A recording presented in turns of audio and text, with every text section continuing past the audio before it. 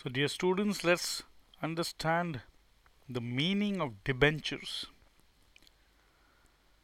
Debentures denote borrowing by a company and represent its loan capital. Debenture holders are creditors of the company. A debenture is a document or certificate issued by a company as proof of the money lent to it by the holder. It is an acknowledgement of debt as well as an undertaking to repay the specified sum with interest on or before the prescribed date. A debenture is a certificate issued by a company under its common seal as acknowledgement of debt with or without a charge on company's assets. What do we mean by charge on company's assets? If you do not pay me my money back, I might sell that particular asset and get my money back. Interest on debentures is paid at a fixed rate and it is payable periodically until the maturity and repayment of debentures. Debentures carry no voting rights, but they generally involve a charge on company's assets, which has been explained already. So, distinction between shares and debentures, dear students, you should read this. Now, let's try and understand what we mean by naked or mortgage debentures. So, naked or simple debentures are not secured as no property is pledged or mortgaged on their issue. There are mere promises to pay. In case of default, the debenture holders can merely sue the company for recovering their money. On the other hand, mortgage or secured debentures are issued by creating a fixed or floating charge on the company's assets. In case the company makes a default in payment, the debenture holders can recover their dues from the mortgaged property. So you understood the meaning of charge. Now, two types of charges, fixed and floating charge. A fixed charge is created on specific and existing assets of the company. The company cannot dispose of these assets without the consent of the debenture holders. On the other hand, a floating charge is created on both the existing and future assets of the company. A company can use these assets in the ordinary course of business. The charge keeps on fluctuating and becomes fixed when the company goes into liquidation to make default in payment or makes default in payment. Any charge created by a company in the form of debenture holders must be registered. So I think it's very clear. Fixed charge means when a specific and an existing assets. Floating charge means it keeps on changing, nothing to worry. Redeemable and irredeemable debentures. So when payments would be made or repayable on a predetermined date or at any time prior to the maturity at the option of the company. So these are redeemable debentures. But irredeemable or perpetual debentures are repayable only at the time of winding up of the company, when the company is going to shut down. Bearer and registered debentures. Bearer debentures can be transferred by mere delivery, as no record of such debentures is kept in the register of debenture holders. Bearer is as simple as a 10 rupee note. Whoever has that 10 rupee note can give to anyone and buy any chocolate or whatever he or she wants to buy. Interest is paid on production of coupons attached to such debentures. No legal formalities are required for the transfer. As I just said, bearer, you 10 rupee note, you just give it to someone, it's a legal tender. And no formal notice or intimation to the company is necessary. But registered debentures are recorded in the register of debenture holders. Interest is payable only to the registered holders. Such debentures can be transferred only by transfer deed or intimation to the company and not mere delivery. So, bearer debenture can be transferred just by mere delivery. Next is convertible and non-convertible debentures. Simple है, if it is converted into equity shares, convertible. After definitely a certain specified period and on certain conditions. So it definitely acts as an incentive to debenture holders who can in course of time participate in profits and management of the company. Non-convertible debentures do not carry any right to be converted into equity shares. So now, since you know so much about debentures, advantages, disadvantages, you can read. It is very easy. Next topic for the day is loan from commercial banks. So commercial banks usually provide short-term finance because most of their deposits are short-term deposits. However, in some cases, commercial banks also provide term loans for medium and long periods, especially to small scale and medium enterprises. So, a term loan, a bank advances a fixed amount and lump sum to the borrower for a specific period. The interest is charged at a fixed rate on the sanctioned amount. The loan is advanced against security of some assets or on the personal guarantee of the borrower. So, advantages and disadvantages can be read on your own, nothing to explain. Loan from financial institutions. The government of India has set up special institutions in the country to provide long term and medium term finance to business enterprises. These institutions or developmental banks have become a major source of finance for flotation of new concerns as well as for the modernization and expansion of the existing concerns. They provide finance both in the form of equity and debt. These institutions are not simply financial institutions. They also provide promotional, technical, and managerial services.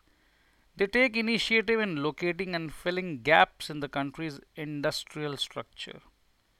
IFCI, IDBI, ICICI, SIDBI are well known development banks in the country.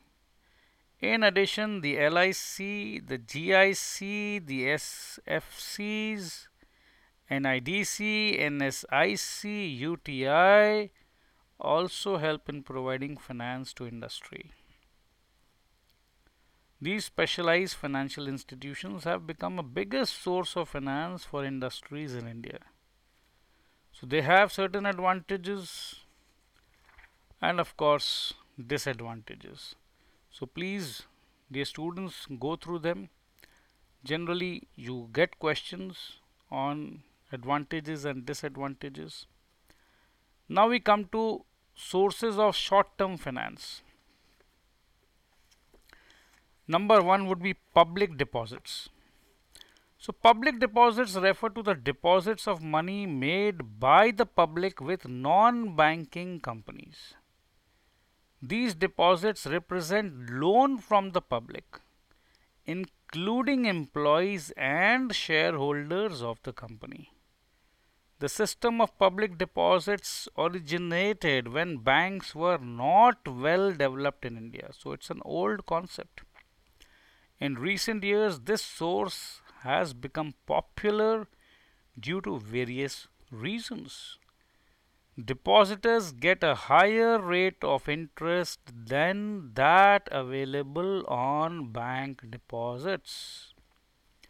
At the same time, companies find it cheaper than loans from banks and financial institutions. So, merits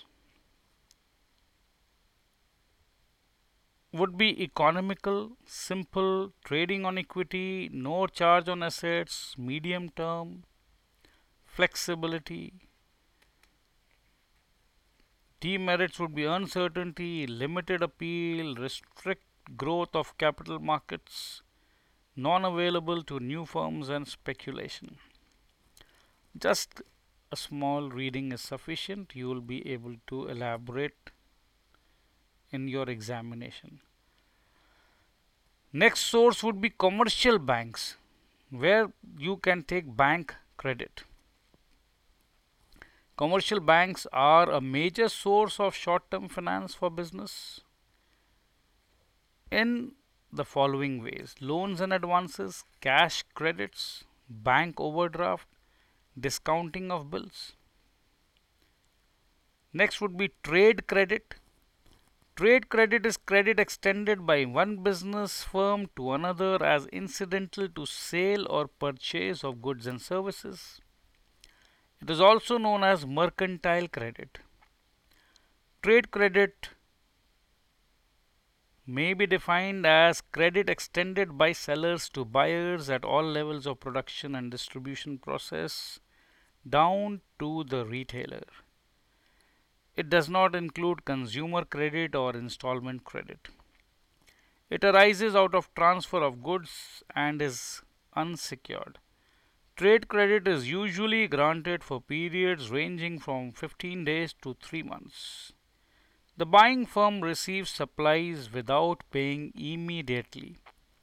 Trade credit reflects the buyer's power to purchase now and pay later. It also indicates the seller's faith in the buyer.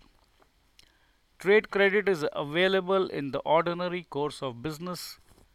No security is required for getting it. The amount and terms of credit available depend upon the financial strength and goodwill of these buyers. The customs of trade, the financial resources of the supplier, the amount and frequency of purchases, degree of competition in the market, location of customers, the nature of products, etc. Trade credit does not make available the funds in cash. Very important.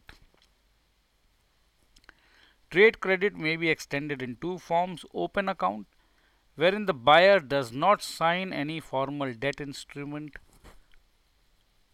For example, A and Company purchases goods on credit from B and Company for rupees 50,000 on 3 months credit. This means that A and Company requirement for working capital for 3 months is reduced to the extent of 50,000, because you are getting goods worth 50,000 now and you will be paying after 3 months. Additional credit can be generated by increasing purchase volume and extending the credit period. So instead of 50,000, if you take 1 lakh, so you get that benefit of 1 lakh working capital, and instead of 3 months benefit, you say I'll be paying after 5 months, so you get benefit for the next 5 months. Bills payable wherein the buyer has to give a written promise to pay the amount of invoice at a fixed date in future. So I think it's quite easy to understand. Installment credit. So basically, installment credit, you buy an asset and you do not pay the full amount at once and you get to pay in installments. Factoring is accounts receivable financing.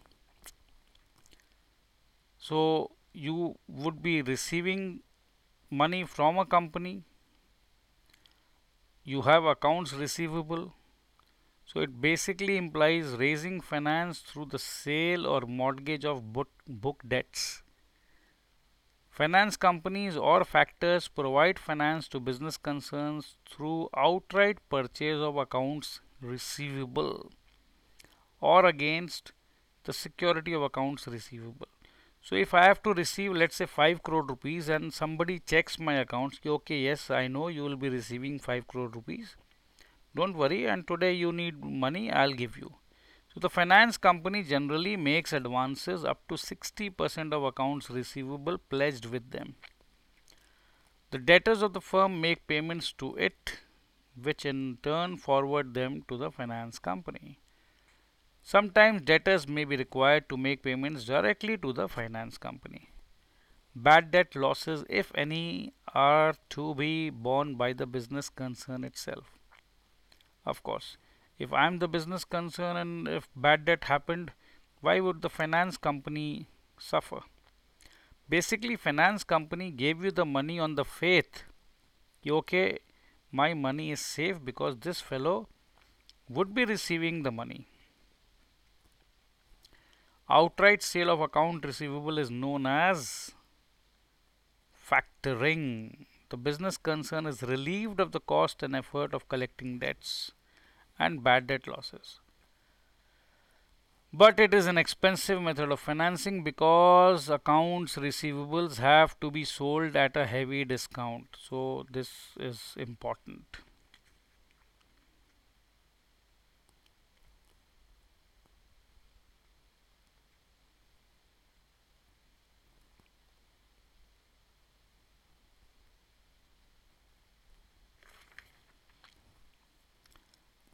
Customer advances.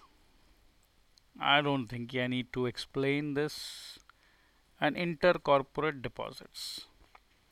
So when a company borrows funds for a short period, say up to 6 months from another company which has surplus funds, it is called intercorporate deposit, ICD.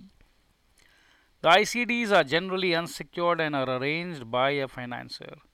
These deposits are very convenient and popular because no legal formalities are involved. The identity of the borrower is not disclosed to the public. The rate of interest payable on ICDs varies depending upon the amount involved and the time period. Interest rate payable on ICDs is usually lower than that payable on loans from banks and financial institutions. The entire working of ICD is based upon personal connections between the borrowers, the lenders, and the borrowers. ICDs are available only to reputed companies. So, dear student, we come to the end of this chapter. Uh, my voice notes would generally help you understand, but to secure marks, you need elaborate reading. You need to practice. Are you able to recall the points? Just mere understanding of the topic is not sufficient in commerce examinations because they do not test much of your concept. They test how well read you are, how much you know about the subject. So please, there is no shortcut in commerce. You need to read and read and read. So all the very best. Take care. Bye bye.